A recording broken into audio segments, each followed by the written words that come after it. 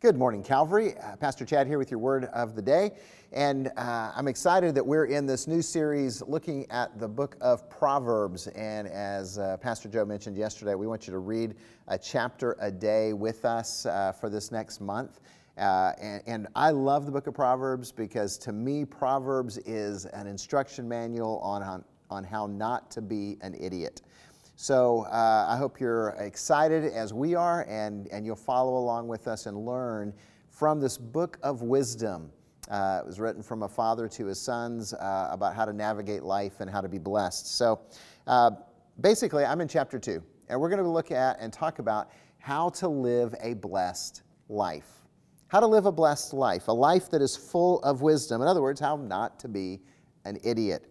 And Solomon, in writing this, is really pretty straightforward because he says if you want to live a blessed life, a wise life, then you have to seek wisdom. Listen to what he says in verses 1 through 4. He says, "My son, if you receive my words and treasure up my commandments with you, making your ear attentive to wisdom and inclining your heart to understanding. Yes, if you call out for insight and raise your voice for understanding, if you seek it like silver and search for it as for hidden treasures, then you will understand the fear of the Lord and find the knowledge of God." He says we got to seek wisdom. If you want to live a wise life, then you have to seek it. When we talk about seeking wisdom, we're talking about a whole lot more effort than a husband looking for something in the refrigerator or the pantry. And guys, sorry to throw you under the bus, but I'm guilty myself. Meralda will tell me where something is, and I'll go look in the fridge, and I don't see it, and I go, it's not here, or now I just admit I can't find it. And then she walks over with that kind of expression of disgust and you know, looking at me like I'm pathetic, and she opens the door and reaches in and grabs it and shows it to me and says, all you had to do was look for it. Okay, look. Guilty. And a lot of us are guilty about that as well. You know, this is an active pursuit of wisdom. So what Solomon is counseling us to do. Actively pursue wisdom. It's sort of, in my mind, what popped into my head was my dog in our house when the grandkids are there and they're eating. Because they're going to spill something. And our dog just scours the floor, sniffing everywhere, looking for some scrap that has fallen on the floor so that, you know, she can indulge in the nuggets that she finds of forbidden food. That's what we need to do. If we want to have a wise life, then we really need to seek wisdom. And our problem is this. We passively want God to just open up our heads and pour wisdom in. We just want to receive wisdom. Like, okay, pour it on me, and I've got it, now I understand. And that's never going to happen. We need to seek it. Which, by the way, seeking wisdom means that you're going to read the Bible.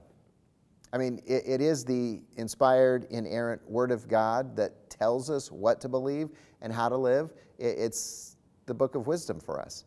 So you're going to read the Bible. You got to study the Bible. You know, get with other people and learn what it says. Learn for yourself. I'd encourage you to memorize Scripture because it's wisdom in your life. You know, attend worship. Listen to the sermons. Take notes. Listen to the sermons afterwards. They're on their website. It doesn't matter whether you're attending in person or online either. What matters is that you're paying attention and applying it to your lives. We have to seek wisdom if we want to live a wise life. And then Solomon tells us the results. He says, if you seek wisdom, you will receive it and so much more. Listen to this. Picking it back up at verse 5. Then you will understand the fear of the Lord and find the knowledge of God. For the Lord gives wisdom. From his mouth come knowledge and understanding. He stores up sound wisdom for the upright. He is a shield to those who walk in integrity, guarding the paths of justice and watching over the way of his saints. Then you will understand righteousness and justice and equity in every good path. For wisdom will come into your heart, and knowledge will be pleasant to your soul. Did you catch that? If you seek wisdom, here's what Solomon says you're going to get. You're going to know the right path to take. You're going to know it. People ask me all the time, what should I do? Which direction should I go? What does God want me to do? If you seek wisdom, you're going to know the right path to take. You're going to make correct decisions because God's wisdom is going to flood your life. I love this. Your character is going to guard your life. because you're going to be seeking God, you're going to be following God, you're going to be living for God, and your character, the way that you live, your integrity is going to be a shield for your life and for your reputation. And then he says you're going to understand justice. Not hashtag type justice that people scream about and rant about and don't think about, but really see the world from God's perspective. But it boils down to this. Your effort is required, but if you put the effort into it, then God's going to give you wisdom. And you're going to live a life filled with wisdom and knowledge. So today I'm going to ask you, how much effort are you putting into your life to acquire the wisdom of God? And are you willing to do more? Simple challenge is read a chapter a day with us. Monday through Friday, we're walking through Proverbs, each chapter one after the other.